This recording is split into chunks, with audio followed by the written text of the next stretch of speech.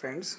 So today's topic is procedure of fixing thermistor inside windings. So as you know that thermistors are used for sensing temperatures, and if the temperature rise is above normal, then the circuit trips. So that protects your windings from burning. But in this video we are not going to see how the thermistor works or what are the different types of thermistors. In this topic, in this video, we are only going to cover up how thermistors are installed inside windings. Basically they are used in AC motors and alternators.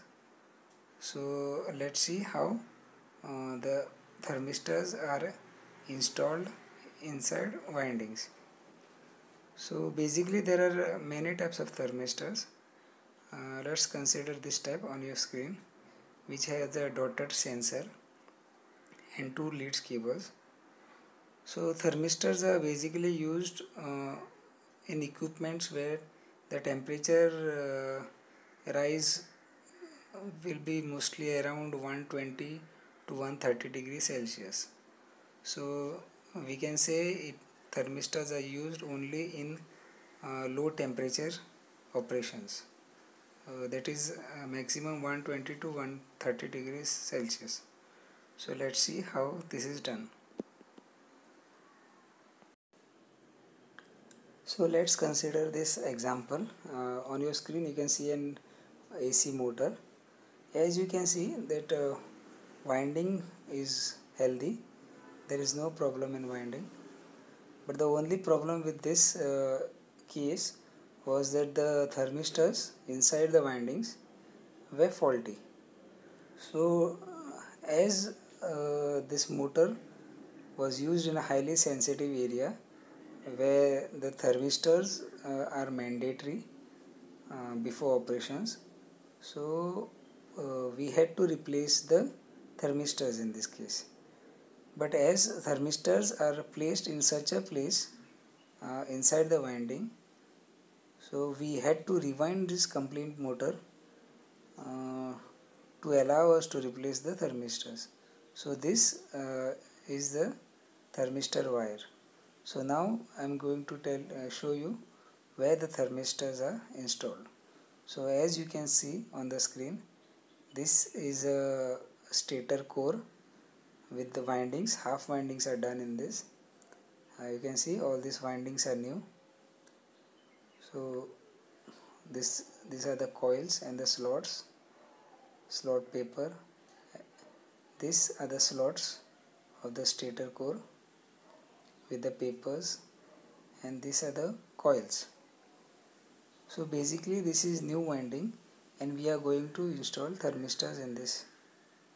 So as you can see, this is the thermistor and we are going to fix it on the winding overhang.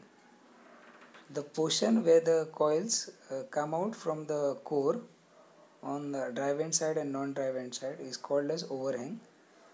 If you have seen my other videos, you will come to know which area is called as overhang. So as you can see, thermistors are installed. As you can see, it is inserted inside a particular phase on the overhang of any winding. So you can see the sensor part is installed inside and the lead wires are brought out, and those are connected to the these two wires are connected to your metering circuit. So basically it will be alarm or trip sensor. So the thermistor is put inside the overhang coil and then we bind it with a wire. So here this is a complete rewound stator, and you can see we have installed 3 thermistors. So you can come to know by counting the number of wires. These are total 6 wires. So 2 wires each for one thermistor. So total 3 thermistors for 3 phase. So there will be 3 phase R by B, and we have given one thermistor for one phase. So one thermistor for one phase. So if any phase of the winding experiences a temperature rise, the thermistor alarm or the thermistor trip circuit will activate. In this way the winding will be protected. So considering the last case where we have seen a motor, white color motor with good winding and faulty thermistors.